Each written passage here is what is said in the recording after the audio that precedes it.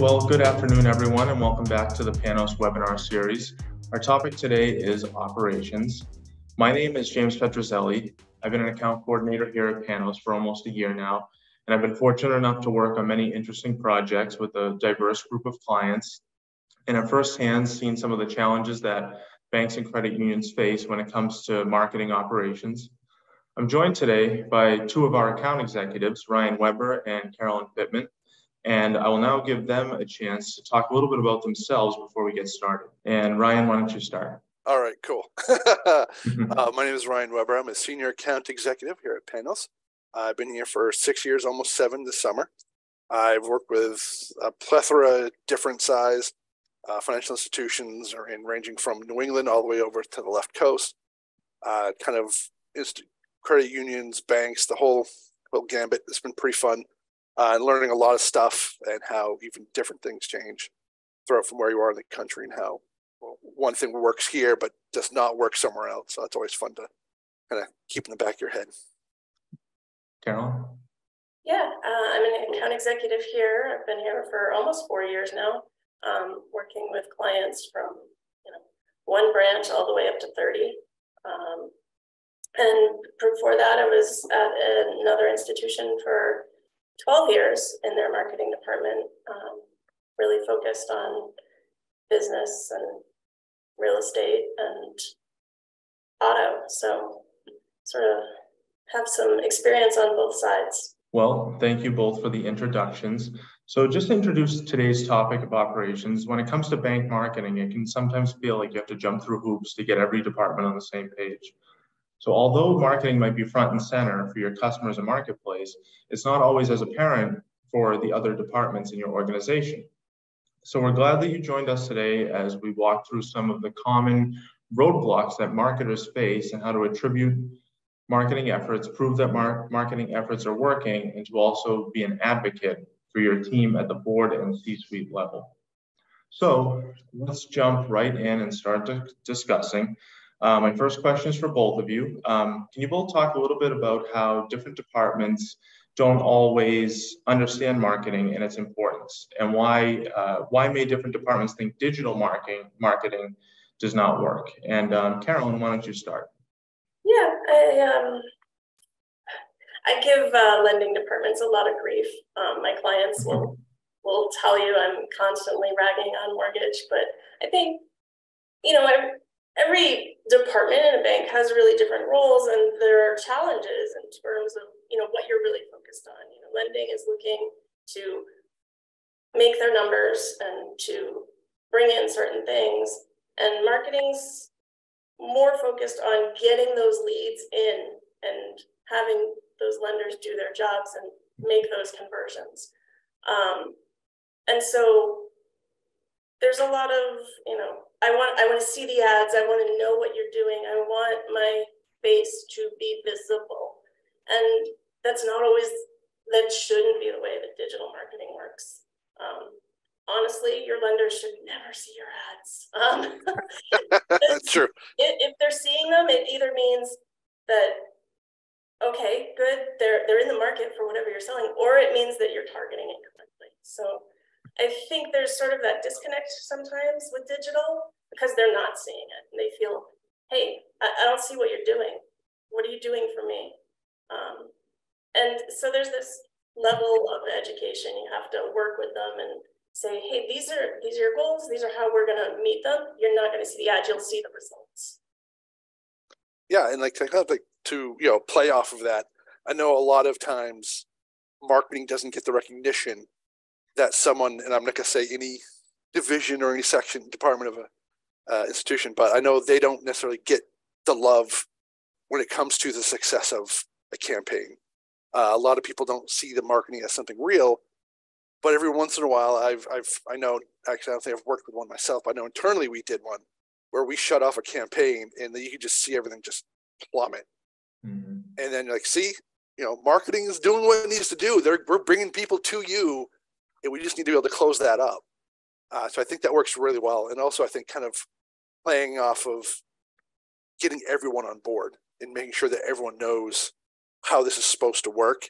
And it's not just one division telling marketing, this is what you're going to do, because 9 times out of 10, the people that want you to do something, they haven't done the research. And so they don't see the environment out there. They don't see that, oh, you know what, this doesn't work anymore. We don't want to do these type of ads. We want to make sure we're doing programmatic. These are what's going to work best for this specific topic. Or we've done search trends, and this is showing us that we really need to focus over here. This is what people are really searching for right now. So I think it kind of helps to be able to push back to everybody within the institution of this is what we're seeing, and this is how we think would work best for you guys. So I think that's the thing is key. Absolutely, and that's why that support is so important when talking about marketing to the different departments in financial institutions, for sure. So now let's talk about budgets. How do you approach discussing budgets with your clients, and can you give any examples? Ryan, why don't you start this one? Okay. I don't want to give too precise examples so no one feels like we're talking about them. But I know a lot of times there will be a set budget and a set goal without any real research as to what they're trying to do and how to achieve this. So we'll have we need to bring in X many loans without realizing, like, to do this, we really need to push these 5 elements. We need to do email campaign. We need to do digital ads. We do print ads, radio, streaming video, anything like that. That topic is usually not brought up at the very top level when these are set. And so they'll have a budget of, $5,000 and they need to bring in, 100 million. I know it's not remotely realistic, but like that kind of concept where what they're asking you to do doesn't work with the amount of money that they're given. And so usually it helps out to really kind of sit down and have a discussion as what you're trying to do. What is that goal? And if that's even feasible versus someone saying, I think we need this much money. Let's do that. And not, really kind of talk it through. Carolyn, what do you think? I mean, it's tricky. And I think a lot of it comes down to sort of, your budget starts in January, but you should really be talking about the next year, hopefully as early as August. Because then what you can do is you can sit down with each of the departments and you can sit down with sort of that C-level and say, okay, what are the goals for next year? And then you sort of take all of those goals, you regroup, you talk to Panos, we give you some options. We say, these are ideal budgets. These are okay budgets. These are, they're doable budget. Like you get those levels, based on what the goals are. But then you can really make it appropriate to the campaign because some things are just more expensive than others. And it doesn't make sense to say, okay, mortgage is going to get X, business is going to get X. They're all going to get the same amount because they're all, the same. They're not. Things are more expensive when you're trying to get one thing over another. But then on top of that, I think it's really important for marketing to sort of defend their budget. There's 100%. I've run into so many times where, everything gets thrown into that marketing general ledger line because other departments don't want to pay for it, or it could kind of maybe be marketing.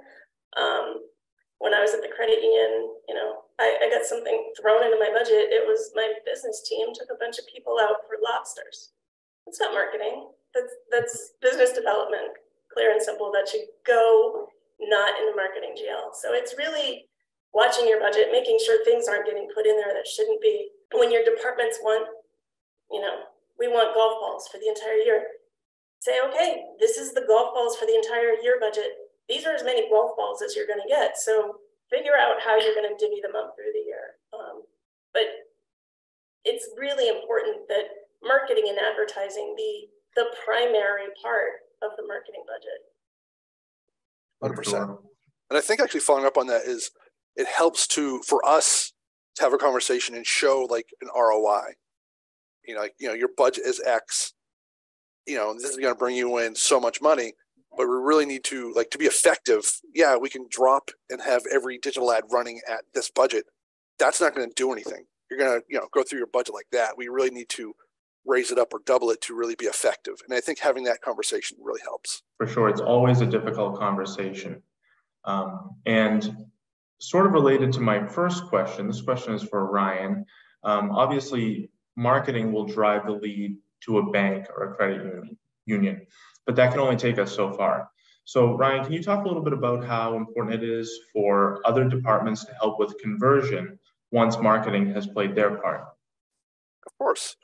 So there's a client that I work with that, I'll talk to them when I kind of get, every couple of weeks we'll have a chat, like how is this campaign doing? And from our perspective, we're killing it. We're driving people here, people are clicking apply, but they're not necessarily seeing that many finished applications. And so that's usually when marketing and operations need to kind of sit down and have a conversation as to what they're seeing. Like, what is the holdup? We're seeing, 100 people start the application and only 20 finish it. Why? Where's the bottleneck? What's happening? I think that's really good conversation to have. I used to have one we used to do it all the time with another one of my clients where we would sit down monthly and review all the 3 key processes that they wanted to kind of, membership, lending, and checking. And we kind of wanted to see where people are falling off. And we brought it really good. We were able to kind of really raise up their completion rate. And it worked out really well. I'd like to see that with more people kind of being involved with more operations instead of, like the lending team being upset because they didn't bring in 100 applications that month when we actually had 200 people start the application. So marketing did what they're supposed to do. We brought people there. They brought people in. They engaged in everybody in public. They got the key people down the sales funnel to want to apply, and they got them to actually click the apply button, but they're not following the process all the way through. I think that's the key thing, is trying to figure out why they're not. I know we have something at panels like the Lexi the Bestie to kind of go through that process and work with them to see where we're hitting speed bumps, like what is causing people to stop it. And I think that's important. It's not, a lot of marketing people, they don't have that ability to just say, hey, I gave you 100 applicants.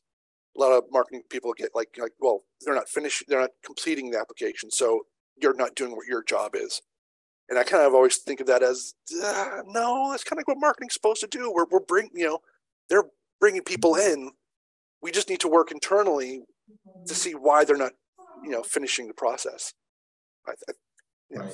Yeah, that makes total sense. And it's really difficult to communicate to other departments just exactly how they need to make conversions, because really that's not the job of the marketer. The marketer gets them to the door and they have to open it. Yep. Yeah, I know there's a lot of times where we'd be talking with specific departments and they'd say, oh, it's very important that we know what branch they want to work from or they want to work with. When a lot of people, if they're applying online, that's not even a thought in their head right now. Right. To make that like one of the first things that they have to do. And they're like, oh, well, I'll come back to this later. I don't care about the branch right now. And they can't proceed because that's one of those must fill out questions. Mm-hmm. That's something that, let them figure that out later. Get them in the door, get them really interested in kind of taking that final step. Completely. Yep. And Carolyn, my next question is for you. Clients often comment that they do not see marketing working. How do we measure and track how traditional and digital marketing efforts are attributed?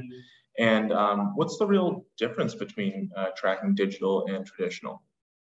Yeah, I think a lot of it goes back to what Ryan said, sort of tracking that application process. But even before that, being able to track results year over year, month over month, and start with a goal. Like before you ever even launch your campaign, look at, last year during this month and, last month during this time, look at, we ran a promotion at this point and we didn't run a promotion, and start with a goal. Say we expect leftover business as usual to be this.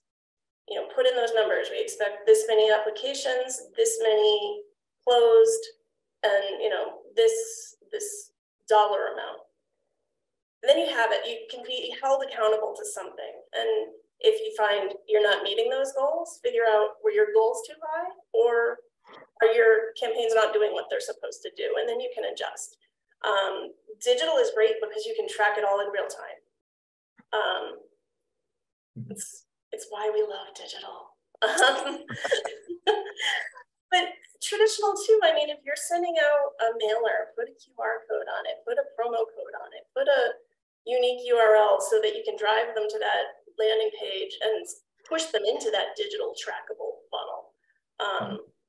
You know, if you're putting out a print ad, or, you know, you're at an event and you're handing out a flyer, like that's all something you can add to it. You can also, you know, unique phone numbers. See how many phone numbers come into that special number devoted to that campaign. There's so many things you can do to track, and some of it's more indirect, some of it's more manual. If you send out a mailer and they're not going to that landing page, they're taking that postcard into the branch and doing that old-fashioned thing, then great. But then at the end of the month, say, okay, all of these accounts were opened, and compared to the mail list, 27 of them match up, or none of them do, or a ridiculous amount of them do. That's, I mean, it's more manual labor, but in the end, it's once again that ability to prove yourself to those other departments and say, hey, we brought these in. What happened from there? And then also having that goal holds you accountable. So next year you say, okay, we need to make our goal a little less, or we need to put more money into it, or we need to try different avenues. Yeah, even if leads aren't coming from QR codes on mailers, for example, it's better than nothing. It's better than not doing it at all. I mean, you want to be able to track in some way. There was a time before digital, and yeah, I imagine they had to measure at least a little bit. So there are ways. They're just, it's slightly more conjecture. Okay, well, and this is my final question that I want to ask both of you, and this is definitely an interesting one for me, and something that I see all the time. What happens when there are too many cooks in the kitchen? In other words, what happens when too many different departments are making marketing decisions? And how can marketing better advocate for themselves? I think what helps best for something like this is making sure marketing has a seat at the table. Making sure they have a good relationship with the C-suite and have a partner on the board. You know, I work with someone who has some really good connections within their, institution. So when she does get hit by too many people saying 500 different things, she can level set and go and talk to the C-suite and go, hey, this is what we're hearing, but we really need to focus on X. Let's have this conversation. Let's talk to the board. Let's get everyone on the same page. Because if you have 5 people telling you 5 different things and you're going in 5 different directions, none of them are going to work. It's, you know, it's like, you know, a hydra. Everyone's head's going in different directions. There's not one centralized thought. And it kind of, in a way, when it circles back to too many cooks in the kitchen of even one thing, if you're having 10 different people telling you 10 different pieces of feedback on a campaign, that's like no one giving you feedback, especially if they're contradicting each other. You know, and I know we run into that sometimes where we'll get feedback from one section about a campaign, and then the next day we'll get another feedback about the same sec from a different group, and they'll often kind of, you know, butt heads and like, okay, so are we deleting this or are we not deleting this? Are we going with this image or are we going with that image? And I think it really helps to have a conversation with the marketing team, like, all right, guys, let's see what everyone's really thinking and make sure we get like the, you know, no matter how many cooks are in the kitchen, there's going to be at least usually one person who is really the decision maker. And let's make sure we kind of talk to them, get them on board with what we're trying to do so that we're not trying to appease, you know, 5 different people. And Carolyn, have you had the same experience? You want to speak to that a little bit? Yeah, I mean, when every person in the bank needs to sign off on a campaign, it'll get launched after the campaign is over. Really, you know, you have your key stakeholders. Like if it's a mortgage campaign, yeah, mortgage should see it. They should, you know, say, yes, this is the product that is being promoted. It's spoken about in the correct way. The details make sense in alignment with what we do here. Compliance obviously has to sign off because you don't want to throw something out there that, you know, is going to raise a bunch of flags and, you know, get you in trouble later down the line. You want to make sure you're putting the right marketing out there, but at the same time, you know, I don't want every mortgage lender telling me what my image should be. Like, what font should be, what, like, marketing is the gatekeeper to the brand. They are the gate to marketing. They're doing their job. And so that really you need to stand up for yourself. Making boundaries isn't impolite. It's really, we appreciate these other teams for the work they do. We would never step in and try and be something else. And it's just standing up and saying, we want that same level of appreciation. Right. And the different departments, they need to know that marketing's putting their best foot forward always for the brand. And, they need to be able to make final decisions on branding and any ads that go out and stuff like that. Well, do you guys have any closing thoughts on that question? I think just in general, I think it's good for everyone to see within the institution marketing not as necessarily like a cost, like we have to pay this much money for marketing, but more of what marketing can bring in the sense of, we generally make this many, bringing this much for lending for loan. Now we're bringing this much more. So they're helping to do this. They're helping to bring in the revenue. They're helping to bring in deposits. That I think is key to kind of let everyone know that about marketing. It's not just something they're paying to get, because they have to. It's something that they really need to increase, and they're part of the team, not. Exactly, all on the same team here. Exactly.